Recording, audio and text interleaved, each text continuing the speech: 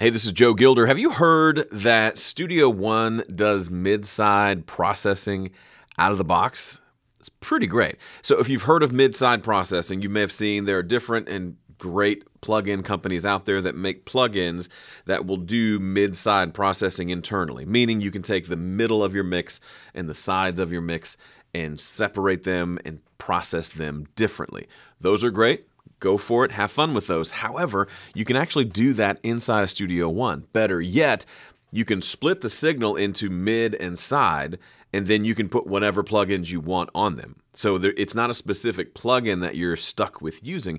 You can put Fat Channel on one and Pro EQ on the other. You can do any number of things because it's literally just a signal path, and you can drop in anything you want there. Let me show you how to set it up. It's really easy. So here is a song that I produced many years ago. And fair warning, I was in a pretty big switchfoot phase at the time. These enemies I face. Yeah. I love that part. So it's a good example because we've got these guitars on the sides, drums, bass in the middle. Will give us it's a good song for showing mid-side. So how do we do this? Well, first thing we do is come into your effects chain, come into your folder for all your effects and find the plugin called Mix Tool. And what you're gonna do is you're gonna, if you click that, it'll show you a bunch of different presets that come with Mix Tool. But I'm gonna show you just a way to set it up manually so you never have to, you can learn the process so you don't have to remember where to find it. So drag Mix Tool onto a track. And what you're gonna wanna do is Mix Tool is a very simple tool that a lot of times you'll see people use just to add or decrease volume somewhere in the chain. But today what we're gonna use it for is for mid-side transform. So I think there's a preset for this. Yeah. And that preset just pushes the button. Thanks, preset. So you want to do mid-side transform. That's what that means.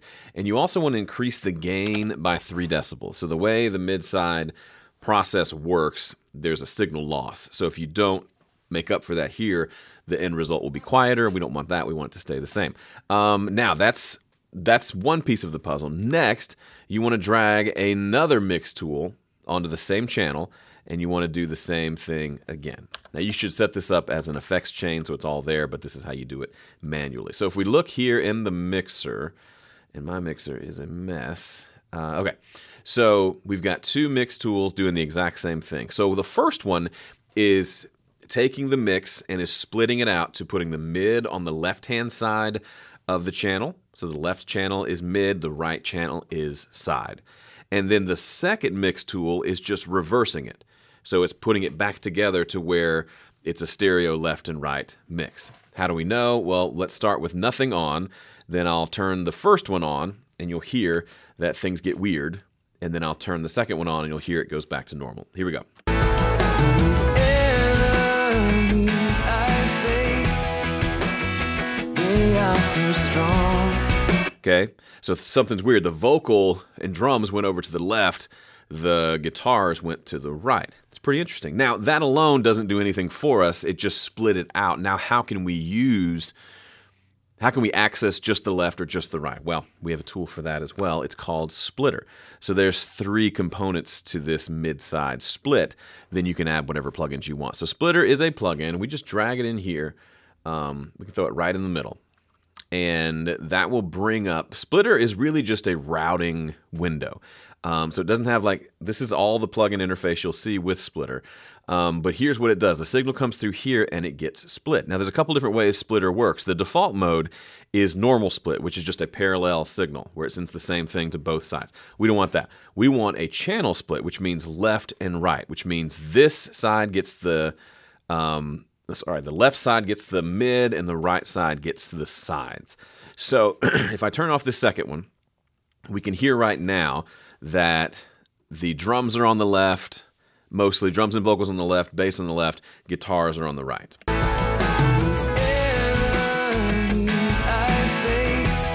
Okay, now to be completely fair, the left is really a mono sum of everything, so the guitars are there as well, but the stuff that's only on the sides is coming out of the right speaker right now, which means we can start processing that. Let's listen to that. Let's turn off the left side by clicking this mute button and just listen to the right side.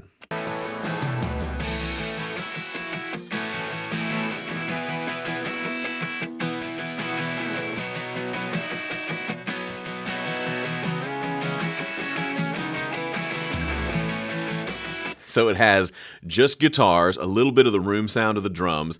There was a tom hit that was there because the tom is not panned to the middle, it's on the side. And that's it. So now we can process that independently of everything else happening in the mix.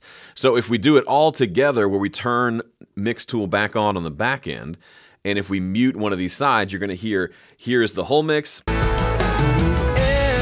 then if I mute the mid, listen to what happens.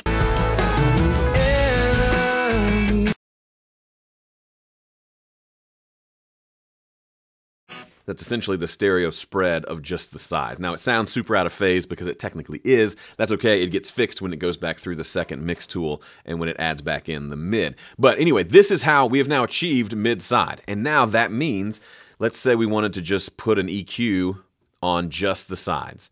We can drag an EQ to this right-hand side, and then we can just go nuts doing something to just those guitars on the sides.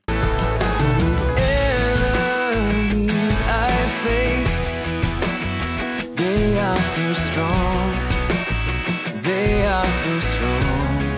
Notice how the vocal hasn't changed, but the guitars have gotten a lot brighter.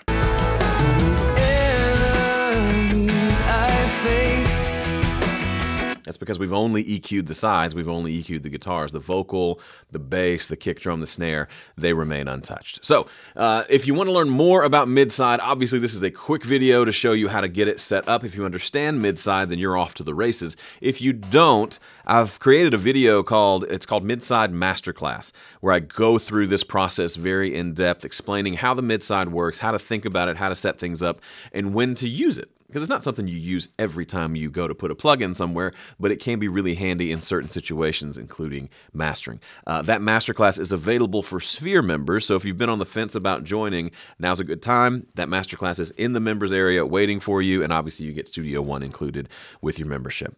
Check out the links in the description for more on that. Otherwise, thanks for watching. I'll see you in the next one.